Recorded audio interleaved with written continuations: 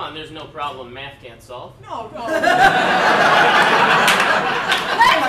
why I come to teachers like That's smart. That's because funny. I hear stuff like People that. think you don't have that sense of brain. humor. That's funny. That's funny. And I'm reinvigorated with, love for the world. Me too, Those kind of jokes. You're funny, man. It's not a joke. Math can solve any problem. All right.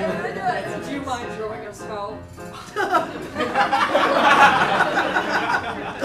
1, 2, 3, 4. 1 plus 1 plus 2 equals 5, and that's what makes us all alive.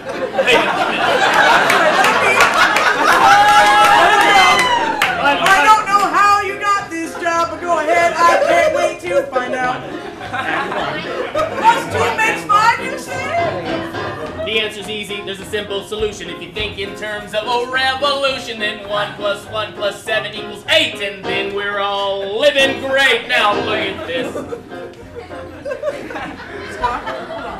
I've been saying this to you for a number of years, and I know it's true. I don't know how you got this job. I can't believe it. I don't know how you're here. The whole student body has wanted to ask, and I know right now you're wearing a mask that pretends to do math. I don't get it. What the hell is going on, my friend? 1 plus 1 equals 3. 2 plus 4 equals 12. Wait a minute. That's 8 not... plus 7 equals 9. 3, 11. They've all turned. A squared plus B squared equals E and C squared. 9 plus 4 equals 0. A plus B plus 9 equals Emily Dickinson.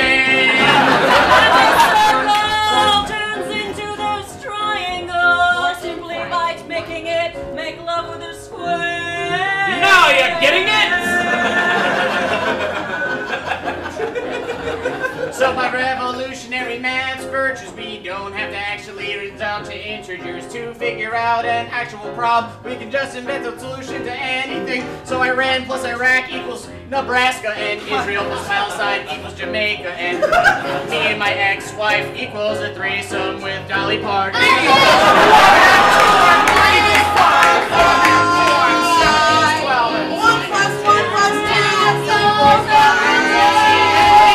If you wanna be relationship smart, just do the math of the heart.